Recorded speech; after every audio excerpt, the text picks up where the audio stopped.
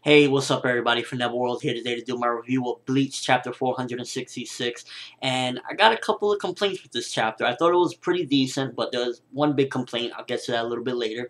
Chapter starts off, Renji finally defeated Dirty Boots, and about time. That shouldn't have lasted too long, to be honest with you, because Dirty Boots, he's walking with her, and he's basically saying, let's get out of this game, because, she actually lived through their little fight or whatever. He's like, let's get out of this game.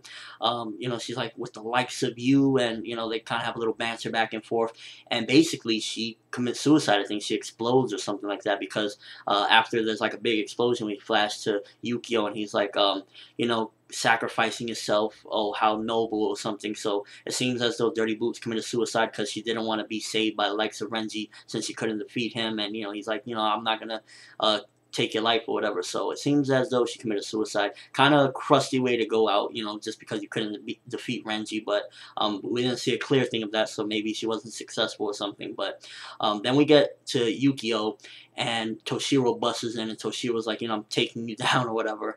And this is where my gripe comes in, that the Yu Yu Hakusho thing kind of got to stop.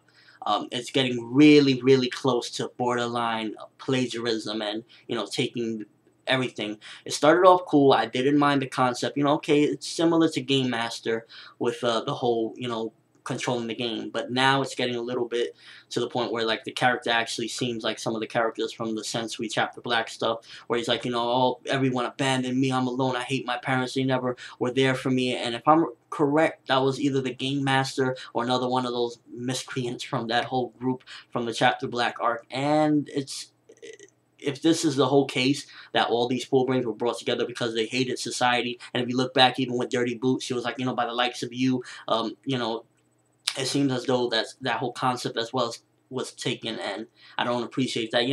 Me, I'm always gung-ho about everything, and I thought still a lot of the other stuff in the chapter, Dirty Boots going out crazy was crazy. The whole fight between Toshiro and Yukio was kind of cool.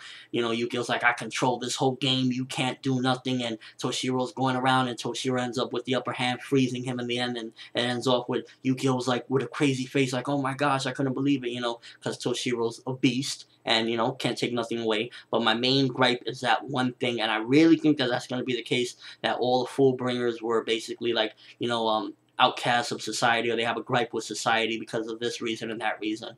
And I really hope that it switches up or something.